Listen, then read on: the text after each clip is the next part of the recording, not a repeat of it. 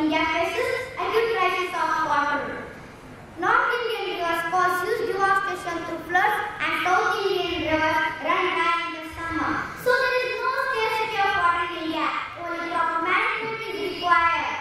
Government should develop proper mechanism to utilize the surplus water, like making up dams, interlinking of rivers, etc. Maybe some ways solve the water crisis in India.